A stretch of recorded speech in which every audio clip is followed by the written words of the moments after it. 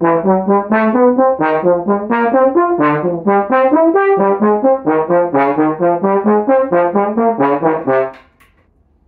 Trying to put those accents in this etude, which is very difficult. And that's all I'm going to play to avoid embarrassing myself further. Hello, YouTube. Welcome back to another video.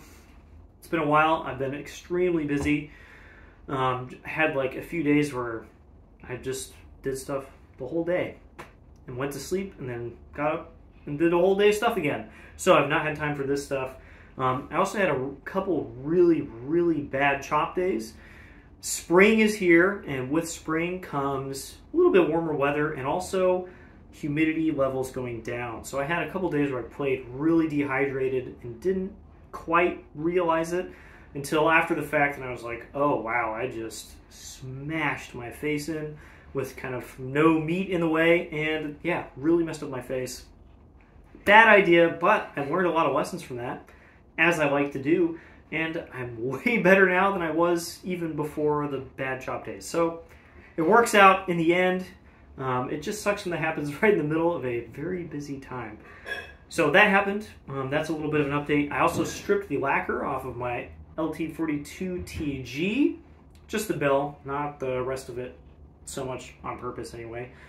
And it kind of looks the same because, of course, the block lacquer, which is still on the inside of the bell, is clear. So yeah, there's kind of a difference. I like how it looks better without the lacquer because it'll slowly patina and I'll get that really cool look. And honestly, I think it plays and sounds a little bit better than it did. So a little bit of a neat effect there. Actually kind of enjoying this horn, at least today. I just came back to it for the first time in, I don't know, like 3 weeks. And it feels pretty good. So let's put that away. I also casually got Greenhoe bass trombone. Yeah, I know, just another Greenhoe, right? Actually, this is not mine. I'm selling it for a friend. This is a Greenhoe GC5Y.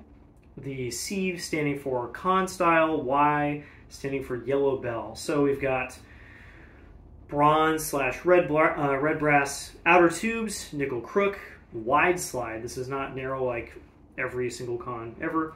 Greenhoe valves with the red brass valve section and a yellow 2-piece bell, unsoldered bead, in the con taper.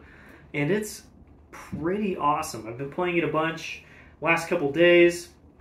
Finally got some time on it. It's basically brand new. My friend did not play it very much. And it's really cool. It's just a different sound. It's a really big, chunky sound, but it is a different sound than my box. And it's very satisfying to play. I'm probably not going to buy it for my friend, but maybe one of you will. Hit me up if you want to. And I'll be making a video in more detail about this very fancy, very nice Greenhoe. I also got on that Shire's True-Bore bass, traded the True-Bores out, wing, for axial valves. Ta-da! Got some Shire's axials for it, cleaned them up, put them on, and that became one of the best basses I've ever had.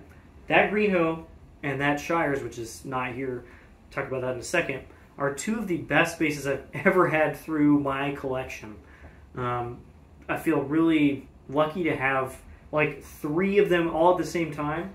Plus, of course, the final boss bass trombone, the 50K3 with the gold large bell, and I have my Yamaha 613. And I just sold my Yamaha 613H, so I had like 6 or 7 basses at the same time, which is so many. I also have my Buyers, which isn't a gig bag at the moment.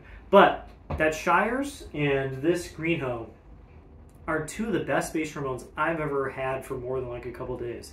They're insanely good.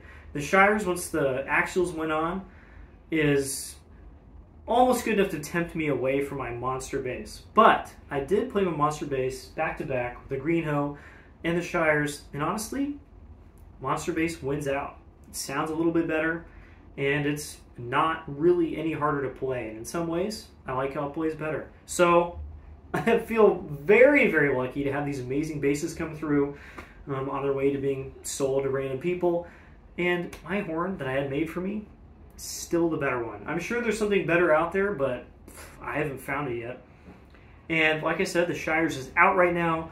I basically got that Shires to sell to a friend. He's looking for a bass. And pretty sure he's going to buy it because he played it a bunch. We were playing duets and he's like, wow, I think I could get used to this. It is really, really good. And if I don't get it back and make a video about it, I will be a little bit sad, but also he'll end up with a really good bass Ramon. Like I said, the Greenhoe is for sale if you're into like very fancy new instruments. And I also have my Con 6H for sale. It's in a case somewhere, and I forgot that I owned it, so I should probably sell it at some point. Otherwise, I have some cool stuff on the horizon. I have so many video ideas. I have like 4 scripts open right now that I just have not made into videos. I might make one tomorrow. Other than that, not much to say. If you have cool video ideas, let me know, and I'll see you all in the next video. Bye-bye!